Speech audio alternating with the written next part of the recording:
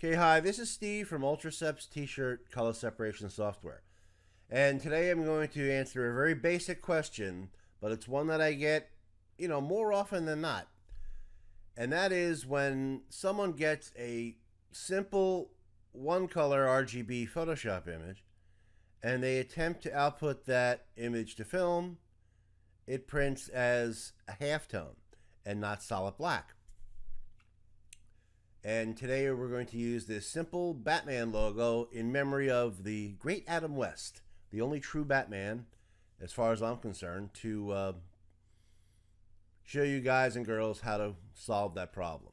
Now, if your info panel isn't open in Photoshop, we're going to want to open it. So we're going to go to Window, Info. The info panel is Photoshop's built-in densitometer, and it's very important.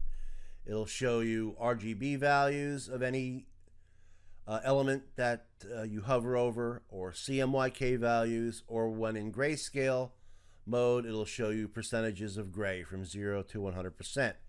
I couldn't do a color separation without it. Now, when we have our info panel open and we take any tool and hover it over the image, you'll see that it's comprised of RGB values 0, 26, and 110. Now that's not black. Now if this image was red or green or orange or pink, it's still not going to be black. It's not going to be 0, 0, 0. So in effect, the image will print as a halftone. Now, as opposed to leaving this as an RGB, the absolute best surefire way to have this print as a solid black to your inkjet printer is to change its mode. That's the first thing we need to do. Now, we already duplicated this image, and now we're going to change the mode. We're going to go to Image, Mode, Grayscale. Okay, now once we convert it to grayscale, you're going to say, okay, we're all good now. It's black, and I could just output this to film. But it's really not. Now, this is where your info panel comes into play. Now, if we hover over our graphic here, and if we look up here in our info panel, and you'll see that it's only around 73% black. So if you output this to film, it's not going to output as a solid black. It's going to output as a 73% halftone. Now there's several ways to get this up to 100%, but the most common is the use of curves. So let's go to Image, Adjustments, Curves. And within our curves box, the first thing you want to do is make sure your display options in the curve box is set to pigment ink percentage. That's normally how I like to work.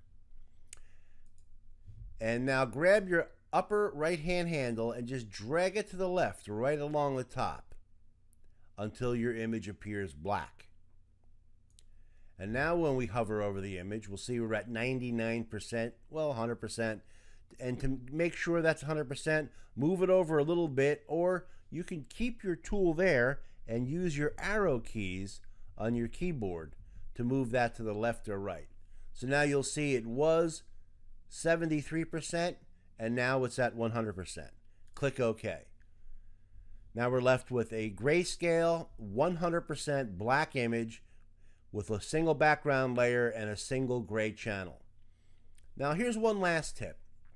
When you output this to film and you're using a RIP, right, you want to either bypass the RIP settings or change your RIP settings and use a LPI of 300 lines per inch as opposed to a usual 45 or 50 or 55 lines per inch.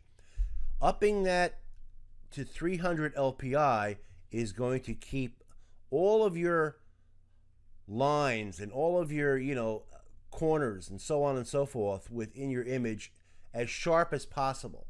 Now, although the image does not contain any halftones, if you use a normal output setting of, let's say, 50 or 55 LPI, the edges of this graphic will not be as sharp as if you choose an extreme value such as 300 LPI.